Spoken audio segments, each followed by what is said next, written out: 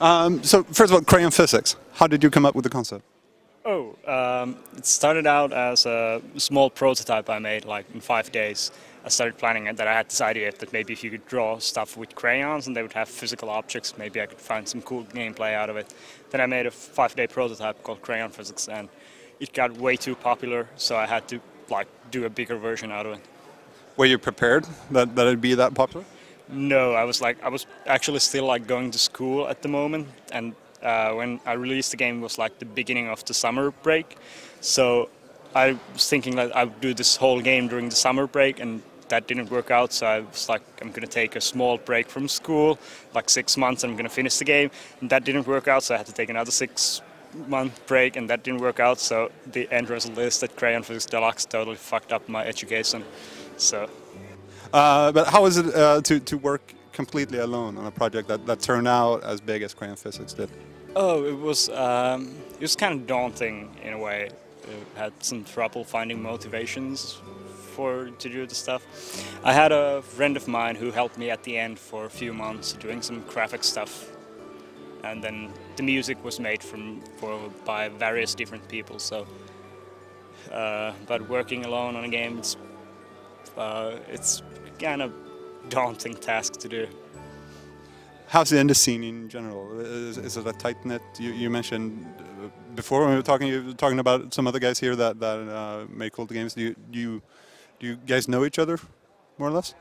Yeah, we know pretty much each other pretty well. So it's a lot of indie developers in Sweden, and we kind of came here for Copenhagen so we can meet basically each other, because we don't get to see each other that often. So, any particular group or game you'd like to mention?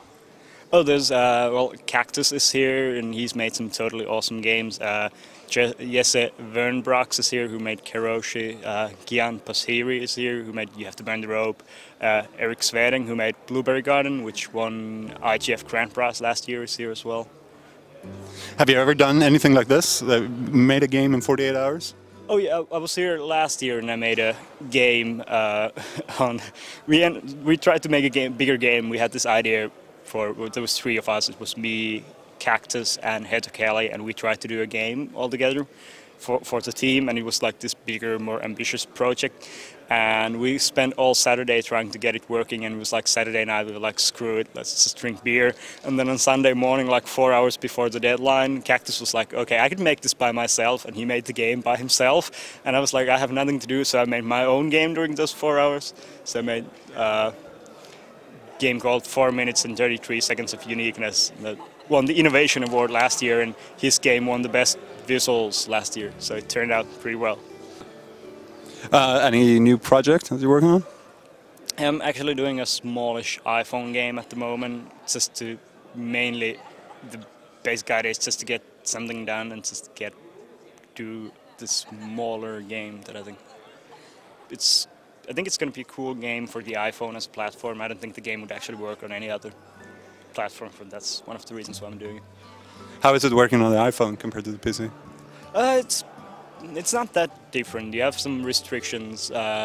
Mostly the bigger problems is trying to come up with how to go around the restrictions of the device, because it doesn't have a keyboard or a mouse, so you have to like try to figure out how to use the touch interface, and so it's more a design challenge than a technical challenge for me.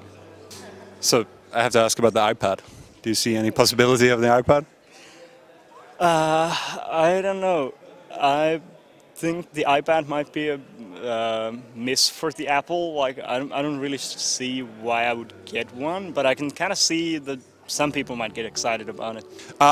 We hear strange rumors about your socks. Can you show us your feet? Yeah, it's true.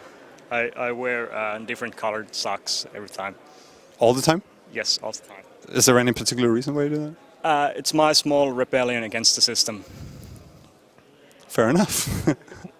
Stick it to the man. Yes, that's the indie way you do it. It's wear different colored socks.